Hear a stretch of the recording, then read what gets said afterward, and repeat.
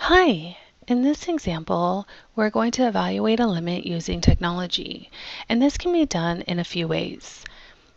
The first thing we want to look at is our function itself.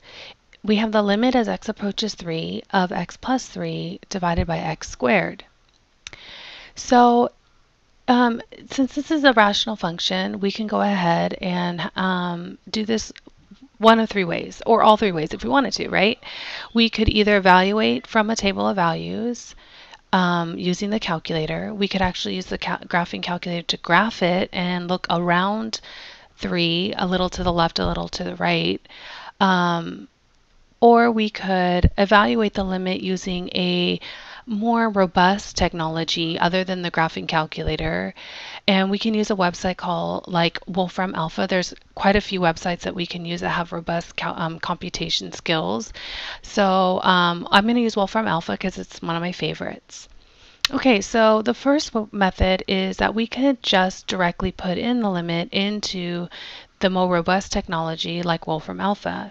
And I could easily put this in as the lim for limit, and you can see that some already come prompt up, so you can easily just use one of those as an example.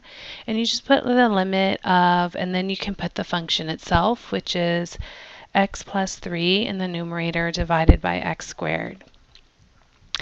And then you have to go ahead and put where this limit is going to. So we have to say as x, and then go ahead and for the arrow you can put a dash with a greater than symbol and then the value that you're approaching, which in this case is 3.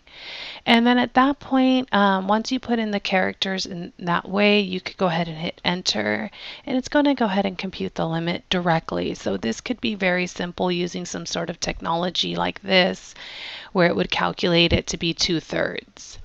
And we can go ahead and put 2/3 into the answer box. We can see that it wants us to round to 2 decimal places. So over here in Wolfram Alpha, what's nice is you could go ahead and click approximate form and it changes the answer.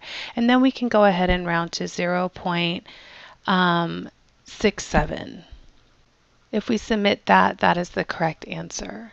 So how does Wolfram Alpha do that? Well, let's go ahead and try the other two ways. So the first thing we want to do is maybe make a table of values. Go ahead and hit your y equals button on your graphing calculator and enter in the function itself. So make sure to put parentheses around the numerator of x plus 3 and then divide it by x squared. And so what you can do is the x variable button is right here, and the t, theta, and n you've already probably used in the previous chapters. So and then here we hit enter. And then what we can do is go to second window, which will bring us to table set. And what we want is to rewrite the independent as ask, because we don't want every integer. We want just numbers very close to 3. Remember, we only look at the behavior of the function around this value that we're approaching. We don't even care what's happening at the value. We just care about the behavior around it. And sometimes this may be a challenging idea because we're so conditioned to look at that x value when really when we get into limits, which is entering calculus, we don't look at certain values. We look around it and we look at the behavior around certain values. So let's go ahead and hit ask. Make sure you hit enter, and I usually hit down just to make sure it's highlighted. Now let's go to the table, which is second graph. So now it should be empty. It should look like this. Now let's go ahead and ask for certain x values around the x value 3. So why not start at maybe to the right? So 3.1. And how about 3.01 and 3.001? Ooh, a 3.0001. And let's do 3.00001 just for fun. So we can see that the values that it's approaching on the Y in blue is exactly the value that we found over here in Wolfram Alpha. So the behavior after evaluating the limit here, knowing that it's 2/3, the behavior around it is also 2/3. Now let's go ahead and go from the left side. So in this case, I'll put a little bit to the left, so 2.9999. And that looks exactly the same, 2.999, 2.99, and then 2.9.